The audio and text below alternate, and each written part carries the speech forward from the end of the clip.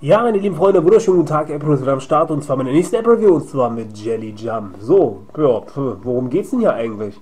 Und zwar um ein komisches Schwaddelding, aka der Jelly, der Gummiwürfel sozusagen. Den müssen wir hier nach oben bewegen und zwar so lange, dass er nicht kaputt geht, müssen wir den hochspringen lassen und den nicht füttern, aber mit irgendwelchen Sachen stabiler machen, weil sonst hängen wir hier fest und haben natürlich keinen neuen Score aufgestellt.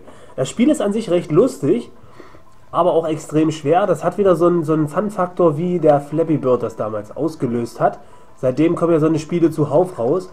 Und ihr seht, das Problem ist lediglich, ja, es ist auch mit Werbung voll bombardiert. Das heißt, oh, verdammt, mit Werbung voll bombardiert wollte ich sagen. Da haben wir dann das Problem, alle 2-3 Mal klicken, kommt man aus Versehen da drauf und muss dann auf irgendwelche Websites weitergeleitet werden. Oder man wird gefragt, ob man weitergeleitet werden möchte. Und wenn man nicht schnell genug ist, so wie hier, dann wird man von so einer schwarzen Flüssigkeit eingesogen und oben rechts sammelt sich irgend so eine, ja, so eine Tröpfchen, 90 Tröpfchen habe ich, sagen wir es mal so, ne? Keine Ahnung, was das sein soll. Oh, verdammt, gerade noch so geschafft.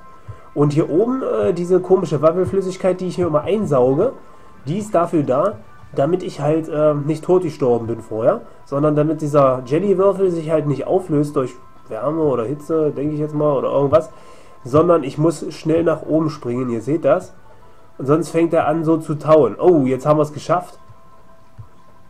Oh, komm schon, neuer Rekord. Irgendwas passiert hier.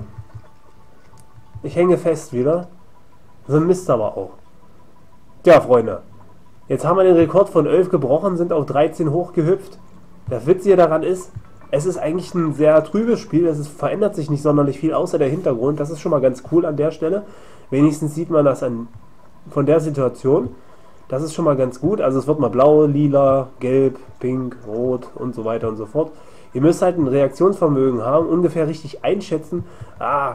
So zum Beispiel, wann man wie hoch springen muss oder wann man drücken muss. Und dann hat man hier natürlich noch die besten Listen, wo wieder einige Faker dabei sind.